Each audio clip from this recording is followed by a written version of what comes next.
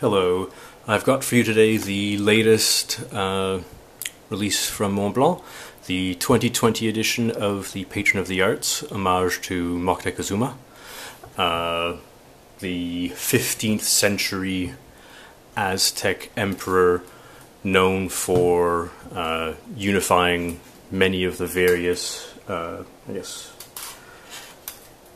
factions of Central Mesoamerica. So this is a very interesting pen. It doesn't quite fit in with my collection in terms of aesthetic, but it definitely fits in with my criteria for a very unusual pen. So if you like unusual pens, this is definitely up there on the list of unusual Montblanc pens. If you've not seen it or heard anything about it yet, I'm quite glad to be one of the first to share it with you. So Moctezuma was Moctezuma the First is the one of the greatest emperors that they had, not to be confused with Montezuma or Moctezuma II, the emperor that had the unfortunate distinction of being the ruler at the time of the Spanish colonial times in the 16th century to meet with Cortés. So there are a lot of emblems and a lot of motifs on this pen. I'm not familiar with them. I've not had time to read them. This is the first I get to look at the pens, or the pen booklet, still in its original wrapping. The box is wood. Very interesting motif on the front. I'm not too sure if the double-headed serpent is different from Quetzalcoatl, the serpent god of, I think, patron of the arts too, or god of craftsmanship, Quetzalcoatl, and a god of many other things. So this pen definitely needs to be opened to do it justice. Let's see if we get it. It's not focusing. It's a bit difficult with, I think, the various sources of light here. There we go. So the pen barrel is, well, it's inscribed with this pattern and then enameled with this very interesting turquoise color. So let's see, I had a chance to see it in the store, so I know how it works. It's unusual not only because of this long cap, but because of the filling mechanism. So there, open. So it makes it unusual, obviously. First glance, very easy to tell. This long cap is, well, it confused me at first. I was wondering why is it like this? Where's the cap? Was it out of proportion or what? But yeah, the entire thing is basically designed to entirely conceal the red pen barrel. Nope, not going to cooperate. Nope. Okay, so let's see. First, the pen barrel. So you get a slightly different color. I guess the camera's giving it a different hue. It's more on the turquoise side than the sort of blue side. Now, as I understand it, the Aztec emperors used to wear cloaks of this color, and I think that's where the symbolism comes from. There's the limited edition number. I've not had a chance to read any of the information on the symbolism, so we'll just sort of wing it.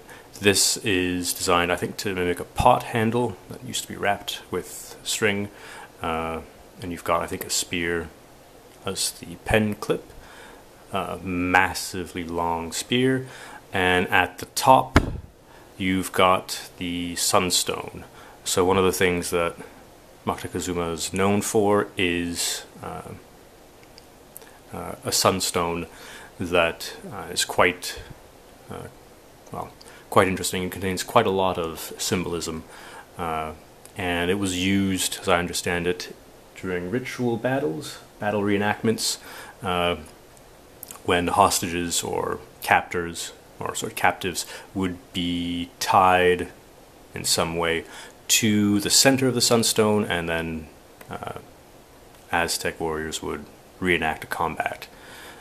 So during Moctezuma's reign, a period of famine sort of struck, and I think for 3 or 4 years they were struggling with that, and the sacrifices were their way of restoring balance to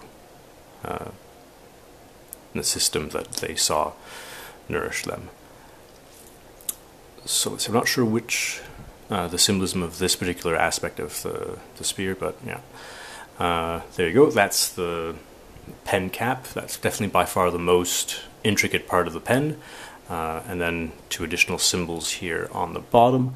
Not too sure if they're printed or inscribed. It feels like they're printed on the under the enamel.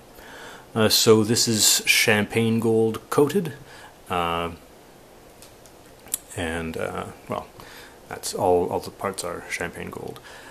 I'm not sure if I like this particular part of the pen. It's once again a hammered aesthetic, like the Writer's Edition in Leo Tolstoy, but I don't know, for me it reminds me of almost like a shiv.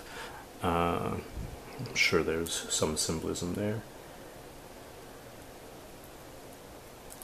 And it feels, this particular part of the pen feels quite light, so altogether obviously the pen is quite heavy because of the size of the barrel, but the pen itself is light and I guess easy to wield.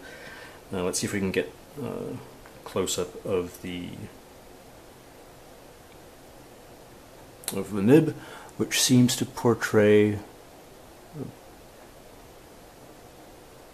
I guess, a cactus. I feel like saying it's a bird, but it might be a cactus. Let's have a look later in the booklet.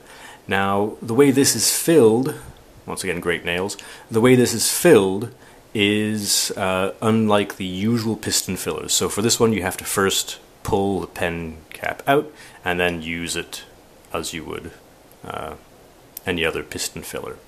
Obviously, this way the pen can be pulled out of the large pen cap.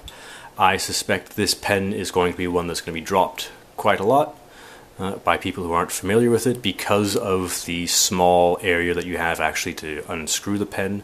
So obviously most pens have like a 1/3 pen cap and the rest a pen body, which is obviously a lot easier to manipulate, but with this you've got to fiddle around with this very small portion here. Unscrew it and then pull it out, almost like unsheathing a sword. Now I'm a bit disappointed by the red of this pen. It's just, I don't know if it's lacquer. I don't think it's lacquer. I think it might be just precious resin. It feels very, it doesn't feel special the way the pen cap is. It's simply monochrome red. Yeah. So I was eager to share that with you because it is a very unusual design choice to have. Come on, such a large pen cap. Come on, nope. There we go. Such a large pen cap compared to the pen itself. Definitely makes an interesting curiosity for any collection. Yeah, but once again, a bit weak on the red barrel. I'm a bit disappointed with that. So I showed you what was in the box. No false bottom. But let's see if I can quickly find for you a bit more detail of the nib. So that's the sunstone. They have quite a few sunstones, but I think the one that he's most known for has a hole in the center here where they used to stick a cross from where they used to attach the people, like I said.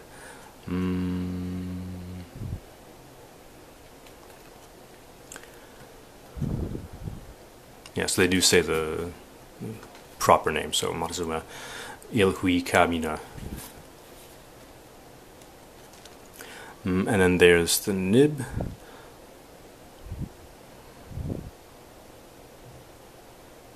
No, I can't figure out what that is.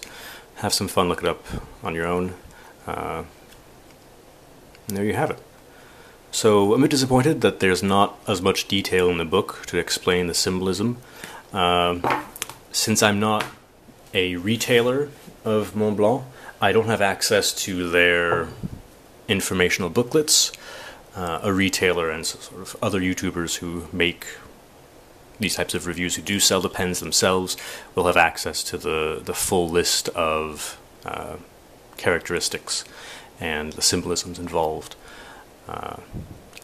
That's why I can't quite give you as much detail about what's included in the pen's inspirations. Come on, there we go. It definitely feels special. It definitely feels unusual. It definitely doesn't feel like a fountain pen. It feels more like another type of implement. But yeah, definitely fantastic. If you've not had a chance to see this before, I'm quite glad to be able to share it with you. It is such a nice thing. I do like it quite a lot. It is growing on me. Yeah. But once again, if it wouldn't be for that red monochrome barrel, I guess the other thing that you're going to have with this is that the process of entering it or uncapping it might lead to lots of scratches on that red barrel. You can feel sometimes a bit of friction. I was hoping that they might have a bit of plastic on the inside here, as sort of like maybe like an O-ring in there to keep that from happening, but it seems like it's simply metal. Come on. Yeah, it's simply a metal fitting. So there you have it. The latest patron of the art, Moctezuma I, for April 2020.